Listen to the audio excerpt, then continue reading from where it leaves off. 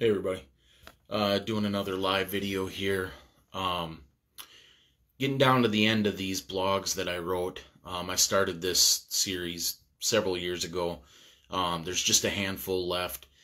This one here I wrote back in September of 2014, and I titled it Parable of a Diseased City. I don't exactly recall why I wrote this or what led to me writing this. It's as I read through it earlier, it's obviously a parable of the gospel. So I think it's just an attempt to share the gospel in a different way to add some clarity. Jesus used parables, they're word pictures that explain a truth in a different way. And I guess it's pretty helpful. I guess there's a lot of people that learn that way, that learn better, not necessarily through like textual academic study, but through visualization and just seeing it through a parable lens.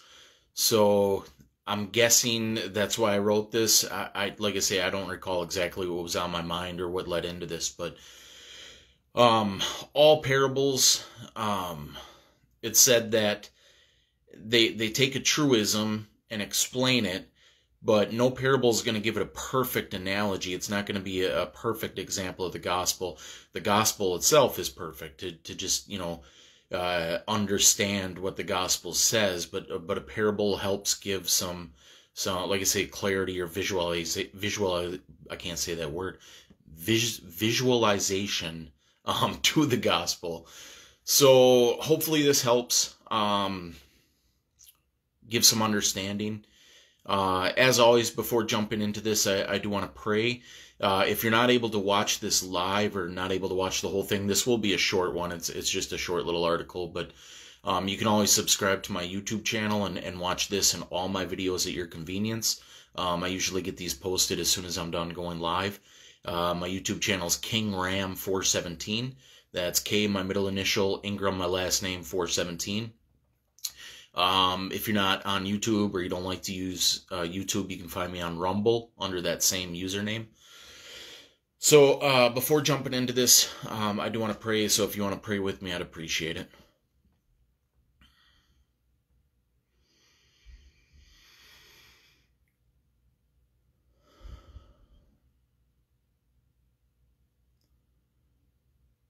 Well, Lord, I don't recall what went into writing this article, but I know I'm personally not a person that learns this way. I take things straightforward academically or through a text. I get clarity and understanding that way. I guess this is more like for people with a poetic mind, I guess, or an artistic mind, which I don't have, but I do pray that this idea that you gave,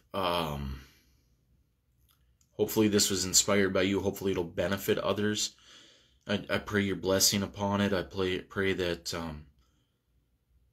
you would use this to give clarity to your gospel, to your message of hope and salvation, to the message of the danger and peril people face without you.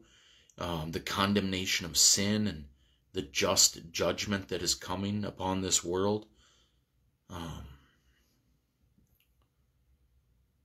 Just open hearts and minds, Lord. Lead them to you. Glorify yourself and your gospel through this message. I pray that you be with me as I read this, Lord. In Jesus' name I pray. Amen. All right, so like I say, I titled this Parable of a Diseased City. So again, this is kind of a story, a word picture. So I start out here. There was an entire region that was infected with a deadly disease. They were a mining community with an abundance of riches buried beneath the earth. Rubies, gold, silver, and all sorts of precious gems. But there was one area that the government deemed off limits. It was saturated with diamonds, but if mining were conducted there, it would release a deadly poisonous gas into the air and water supply. hence the government warnings. The region's citizens voted unanimously, 100% of the community, to ignore the government's mandates and to get those diamonds. They cast out all the government workers and started to dig up the diamonds. The gas released was invisible, odorless, and tasteless, and very slow acting. As such, the citizens rejoiced in their added wealth and disregarded the warning of the poisoning. Now, every once in a while, a person would disappear from the community, but the citizens ignored that and figured, well, that's not going to happen to me. Now, the facts of this disease are terrifying. It goes mostly undetected for varying amounts of times. It's completely sporadic. You may not even see symptoms for years or decades, or it may happen in minutes. Once the symptoms hit, it's too late. The first symptom causes the person to withdraw from everyone else. Like an animal that wanders off to die alone, so do those with this disease. They flee the region, so that nobody is aware of them anymore. Then it twists the insides and causes massive and painful convulsing, so much that it causes clenching of the teeth that breaks the jawbone and all the teeth. It also causes all the nerve endings to fire off at once and makes the person feel as if their entire body is engulfed in flames. It's irreversible, and it's 100% fatal. Everyone in the region has this disease.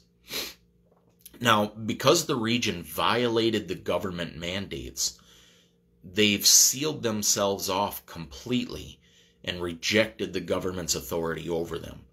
They will not allow the mention of the government and even deny that the government exists. Their riches and pleasures are too enjoyable for them, and they refuse the thought of losing it. After all, they say, no one's dying from this supposed poison. There are rumors of what happened to the people who disappeared, but most people just assume it's a myth. Those people didn't die, they just left the region. However, a cure has been found at great cost and is being offered for free to anyone who will take it. A separate region has been established for those who have been cured. The cure has been added to the water supply of this other region and cures 100% as long as they continue to drink from this water supply. If they stop, the disease will come back. Volunteers are inoculated against the disease and sent into the diseased region to proclaim the good news of the cure. But the citizens mock them. They scream at these volunteers that there's no such thing as a disease. There's no such thing as a government. Everyone's just fine. As a matter of fact, they're more than fine. They're rich and they're enjoying life. Who are these volunteers to come and tell them that they're sick and they need to leave the area? So they ignore the volunteers. They jeer at the volunteers. And because the volunteers keep quoting the government as the source of authority, they often beat, imprison, and kill these volunteers. But some people believe the volunteers and take the medicine. And then they, seeing the results, also become volunteers trying to warn the masses. Eventually, some of these volunteers see the danger involved of proclaiming this message, and so they soften the blow, so to speak. Instead of warning of the disease and offering the cure, they start promoting the cure as some solve-all feel-good pill. You'll never have any more problems. This message sounds great and has massive results. Many take the fake cure or the inoculation, but they don't leave the diseased area. And then when the problems of life happen, they consider the cure to be foolish and turn away from it.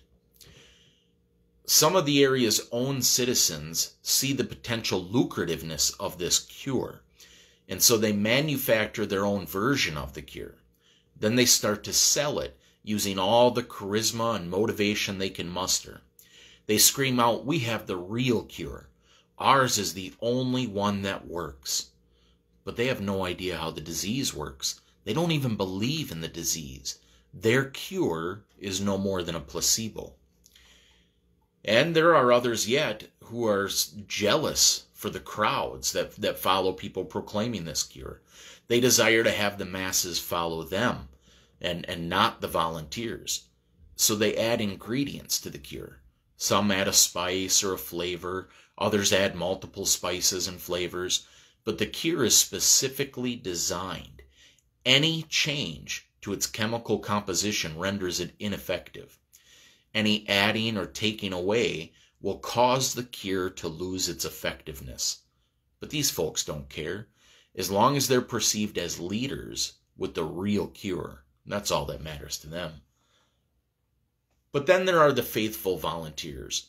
They continue to risk all by proclaiming the message that they were sent to proclaim, that the citizens are deadly sick. And soon the government is coming back into the region by force to wipe out all traces of the disease. The government will remove its volunteers and then burn everything. The mine, the riches, the water, even the air. And anyone not inoculated will not be able to leave for risk of spreading the disease. So they must take the cure. It's their only hope. These volunteers are mocked and ridiculed and killed, but they continue to warn because they cannot bear the thought of these people perishing in the cleansing that is coming. They point out the vicious symptoms of this disease and are accused of being hateful, bigoted, and fear-mongering. But the people still won't listen. So they must point out the awful effects of this disease. They must try everything to get the masses to listen and to take the cure. It's the only way these people will be saved. In the end, the region was wiped out, as the government had said they would. The volunteers continued to proclaim the cure until the very end. They were persecuted more and more and hated with a vengeance for trying to ruin a good thing. The citizens united under a powerful and charismatic ruler and turned absolutely vicious against the volunteers while taking a pledge to never buy into the cure. The vast majority of the citizens never listened to the volunteers and never took the cure. They perished in awful ways in the government cleansing. The government came in and removed the volunteers and everyone who had been inoculated, because some people did listen, and then they proceeded with the fire. The volunteers and everyone who had been inoculated were welcomed into the new region with the pure and life-giving water, never to be affected by the disease again. The smoke from the other region continues to rise and will forever. The flames were very hot, hot enough to melt the elements. So like I said, that's just a short parable of the gospel.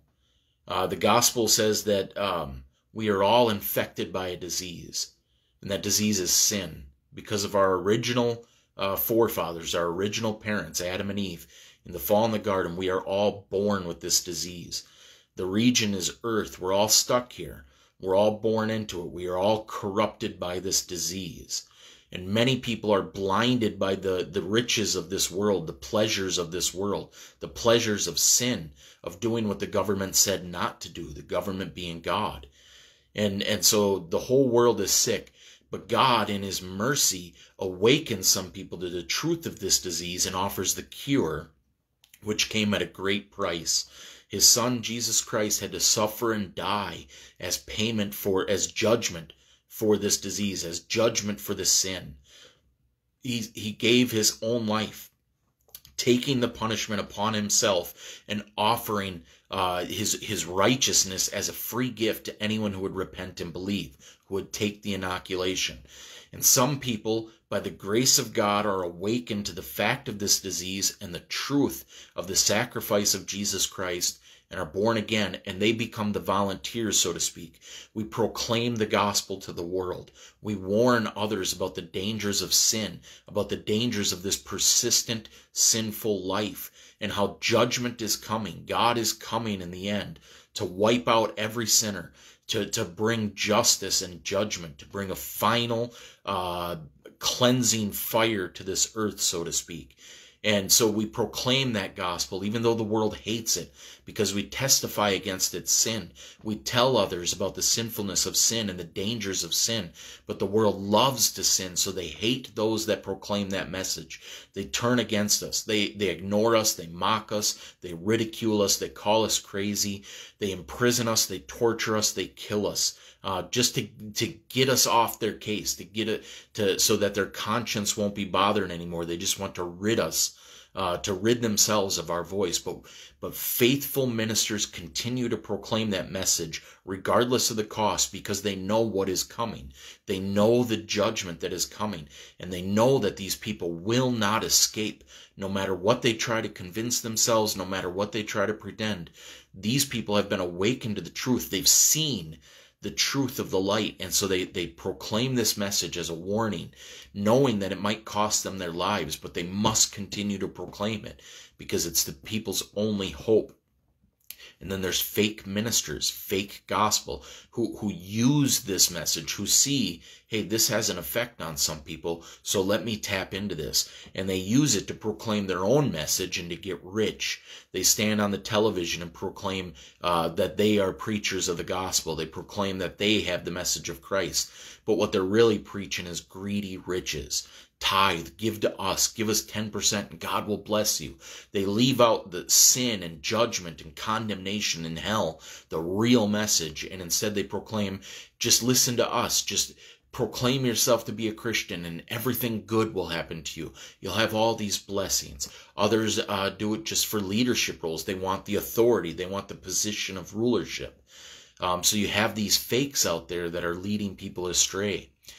Proclaiming a so-called gospel that is no gospel, proclaiming a cure that is no cure. But yet the volunteers persist, because there is coming a day of judgment. The Lord will return, and he will wipe out all those who oppose him, all those who stand against them, all those that are not in his kingdom. And he will burn the earth with fire. The Bible says that even the elements will melt.